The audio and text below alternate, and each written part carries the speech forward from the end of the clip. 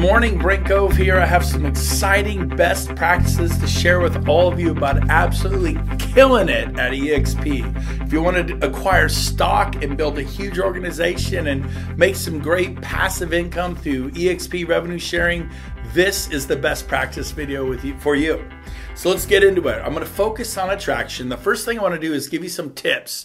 Number one, you don't have to know a whole bunch of people. You think, well, like so-and-so knows a lot of people and so-and-so knows a lot of people. I'm new. I haven't sold that many homes.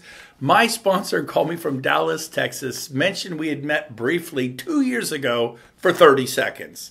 Asked me if I remembered her, and I said, nope, I do not remember you. And she said, it's not important. But what is important is, have you heard of EXP? I'm so excited about it. Nope, I haven't heard about it. Oh my gosh, Brent, I was impressed with you. I kept your name and information all this time. I would be so grateful if you would give me your opinion on the company. Sure, that is a great attraction line. And you know, I didn't know if she was brand new, just got her license. I didn't know if she'd been doing it for 35, 40 years. I didn't know if she was selling 5, 10 homes a year or 500. So, lose this whole thing. Well, I don't know anybody and I don't have your credibility. I knew nothing about my sponsor. For all, she could have just gotten her license. She could have been selling 2 homes a year. I watched the webinar. Of course, I asked a lot of questions, and within 2 or 3 weeks, I moved my $100+ million team to EXP. So lose this whole thing of, I don't have the car, I don't have, here's a great saying. You like quotes? I like this one. If you argue for your limitations, you get to keep them. And who wants them? I mean, well, I can't afford it. I'm too shy. I'm this. I don't know enough people. Okay, fine. You win the argument. So stay where you are. If you want things to be different, you got to do something different. You got to reach down deep and find some moxie and make this thing happen. Now, the next thing I do is I say, oh my gosh, I want to set up a time to show this to you. Can you email me something? Nope. Can you text me something? Nope. A picture's worth 1,000 words. This is 95% visual. And then immediately go to the question. Don't give them a chance to talk. When is it kind of a slow day for you? For me, it's Wednesdays and Fridays. How about you? Oh, God, I'm busy all the time. I go, come on, you got to have a day. You're not totally slammed. And they go, well, yeah, Saturday mornings. Great, Saturday mornings. You thinking early, like 7 a.m., 8, 9, before your day gets crazy and your phone starts blowing up? Well, how long is it? It's short.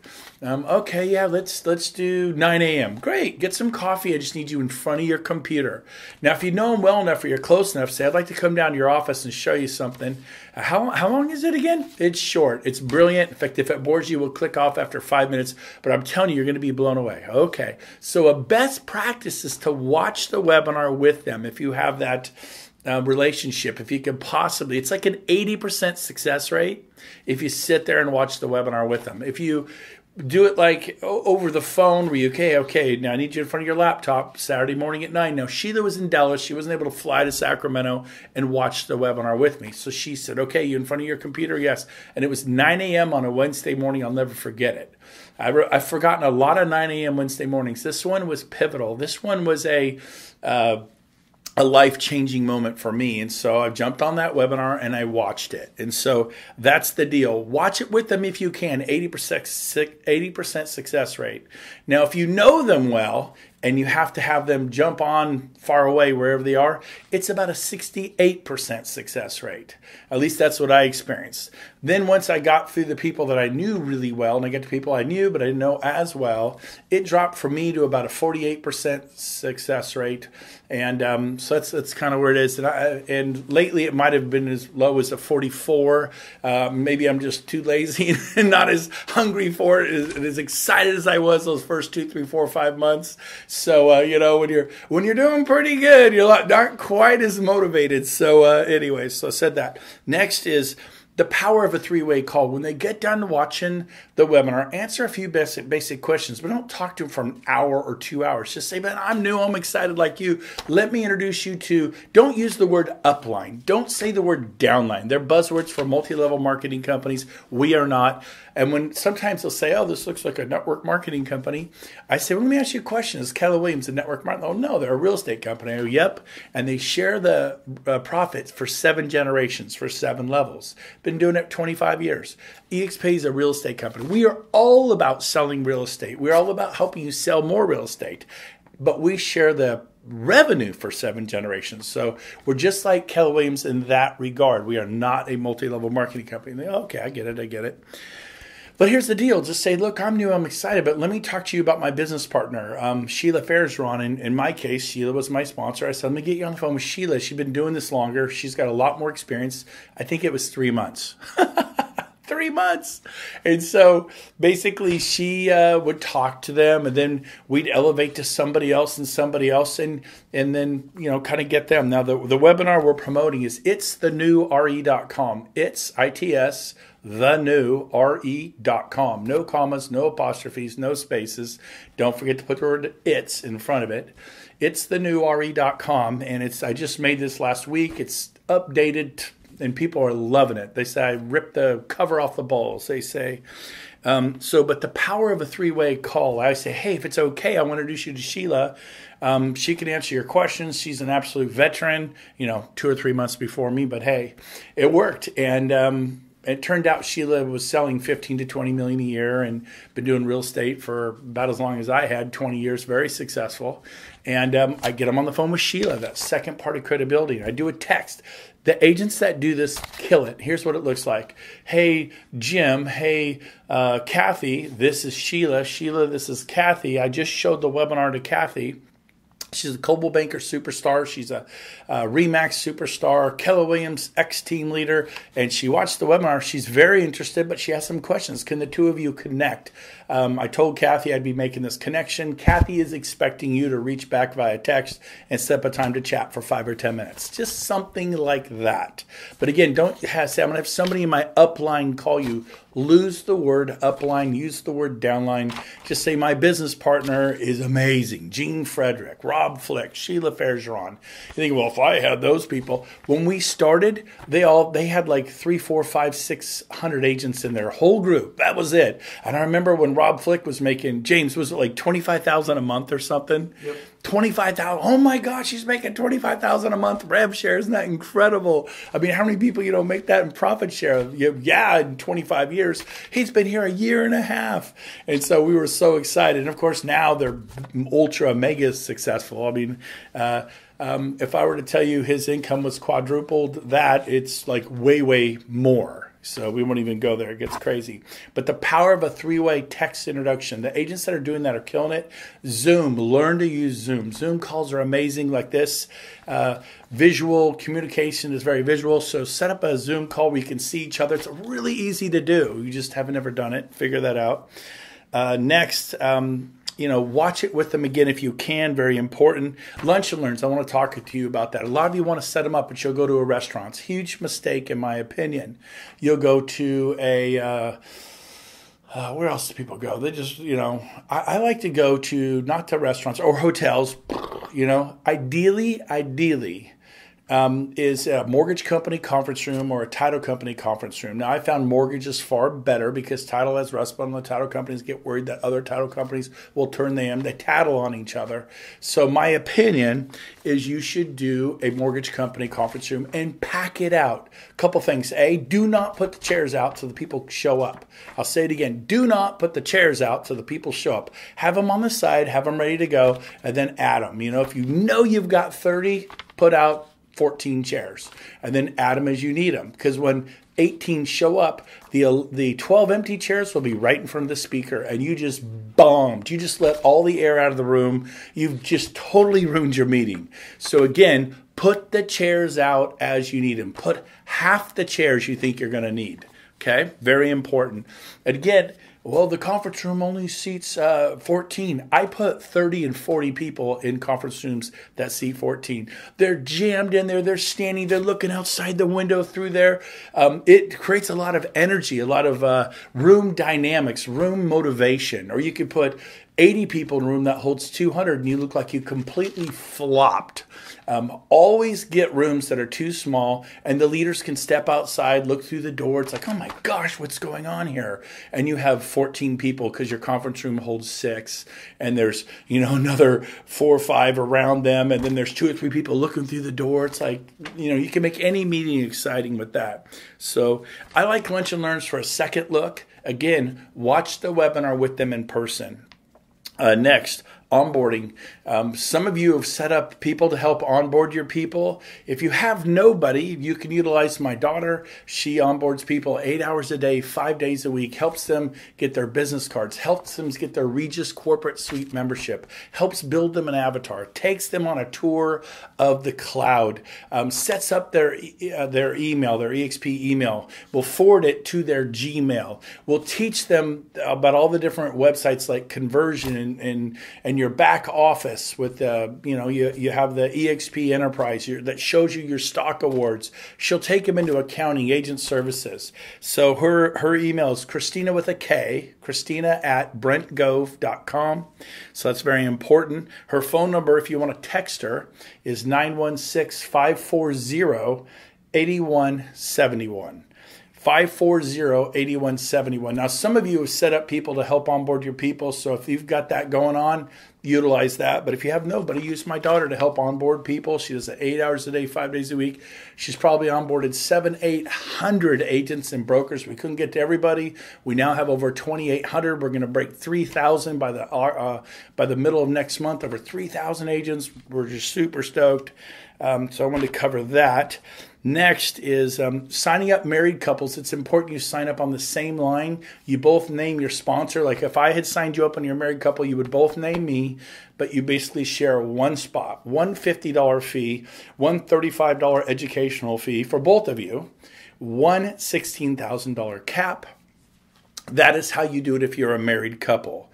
If you're business partners, father, son, father, daughter, mother, son, mother, daughter, or you're just friends and you've worked together for 2, 3 years or 5 or 10 years, one would sign up and then sign up the other one. And one is a $16,000 cap, one is an $8,000 cap. That's how that works. And then you put everybody under the $16,000 cap.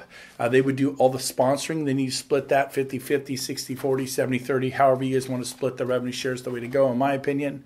Rather than both of you trying to get to 40, then you have to do 80. So that's how that works. If you both do 20, you're at 40, you're getting paid on all 7 levels. So that's my opinion there. Let's see on the home stretch here. By the way, what do you do if you meet a RE/MAX agent or a Keller Williams agent or an agent somewhere where they're capped at 100% until this January, this March, or this June, or next October? We can match a cap. It's not 99%. 99.9. It's not 100%. We do have to get it approved. On the East Coast, Jason Guessing approves those people currently. In the Midwest, what's the gal's name? Janny in the Midwest. She's a regional manager for EXP. On the West Coast, it is Sam Rodriguez. Great guy. Love Sam. He approves them. So you got to go to the regional managers for approval. I've never had them turn one down. As long as they have paid over $16,000 or more to their company and they're capped till, again, January, March, next July, whatever it is, and they can provide proof of the cap. Just show us that you're capped. Show us when your anniversary date is. The management team at EXP will approve that, okay? But say 99.9, we got to get the approval because things may change and you don't want to promise them it's going to happen and then have it change. Very important you say 99%, 99.9, whatever you want to do, and immediately get that to a regional manager for approval if they are. So that way, because a lot of agents will say, well, I'm at 100% till next January, next April. I can't leave till then. Oh, yeah, you can. We'll put you at 100, which means we're not going to charge you the 20% on that 80-20 split. Now, you do have to pay the $25 per transaction broker review fee. You do have to pay $40 per transaction, so we have to have the E&O insurance. But it goes towards your 500 cap on the E&O. You're done. And then there is the $250 per transactional fee that applies if an agent's at 100%. So if we honor their cap that they've paid into say Keller Williams or Remax till January or March, they will pay the 250s up until that point. Now, some people go, you know what? I don't forget it. I'm just going to come over cap, do 20 deals, and get the Icon Award. I get it back. So don't give up that Icon stock award. You may want to think twice before you just let them know it's your choice. I think I can get this for you. But if you're going to get in cap and do 20 deals, you actually get your cap back. If you wait till next January, February, March, April, you may not make it, and you're giving up the Icon Award, which is the 16,000 in stock. You may not want to do that. Or I just a simple question for you: are you a wandering generality or a meaningful specific? Zig Ziglar used to say it all the time. Most agents kind of bounce around and have no idea. So what we want to do is have you set some meaningful specific goals today. And then what does that mean? Well, I'm going to set the goal to time block every Wednesday afternoon or Friday afternoon or Saturday morning or Sunday evening to make 3 hours outbound calls for EXP. You're not allowed to talk to buyers. You're not allowed to talk to sellers. You are developing that other part of your business. Instead of just acquiring buyers and acquiring sellers, now you're going to acquire agents. You're going to list agents. Watch what happens when you go list 40 agents instead of 40 listings. It takes a lot of effort and dollars to go get 40 listings and effort. Try 1 day a week time blocking and go list some agents and watch that grow exponentially. I mean, it's just been absolutely amazing. So with that said, so number one, time block. When? Number two, make a list. Get a list of names so you have people to call. You don't say, oh, who should I call?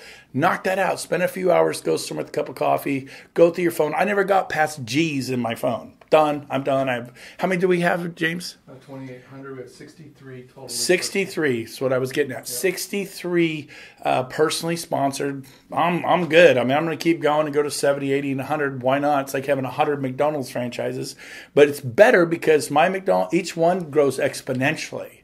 So it's I think that by this December we'll have 14 different legs with over 100 agents and brokers in them, and some with 200, some with 500, some with 1,500, some with 2,500 of that, but 14 with 100 or more. So it's really cool. So number one, time block. Number two, make a list.